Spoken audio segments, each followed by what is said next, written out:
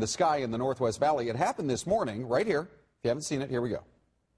During Andrea's traffic report, look, we're going to slow it down for you right there. Look in the background.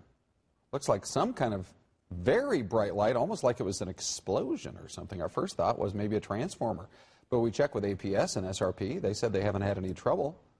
We haven't had any reports of any explosions either. Here it is one more time for you in slow-mo.